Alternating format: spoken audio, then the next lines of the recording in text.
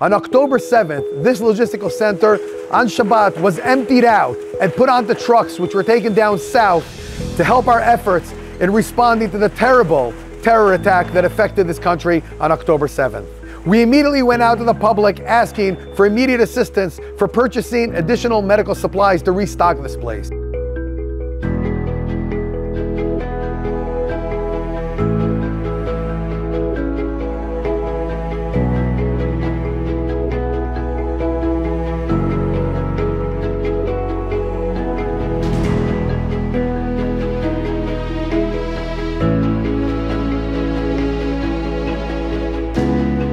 We had spoken about tourniquets and bandages. These are putting together tactical kits. If each one of these is going out to a volunteer, and inside it's a trauma tactical kit over here, we can see. We supplied tens of thousands of these tourniquets out to the soldiers in the field. And now we're preparing these kits over here for giving them out to the volunteers down south and up north. We need to remember we're constantly waiting to see what happens on the northern border. Monitor Corpus 3 Touch.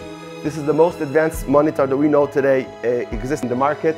This monitor has all kinds of capabilities for monitoring and treating patients, including monitor of the heart, ECG, pacing, send, and you can see online whatever's going on with the patient. Over here are actually kits that have come off of the assembly line and are ready to go out to the volunteers. We can see a standard kit over here, which is stocked and ready to go. We'll probably go out already today.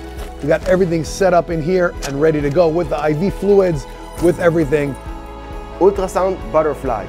This ultrasound device, very advanced device with a lot of ultrasound capabilities, connects to your own phone or any other screen you have with a special app, very advanced app, and you can do almost all kinds of ultrasound that you want to do.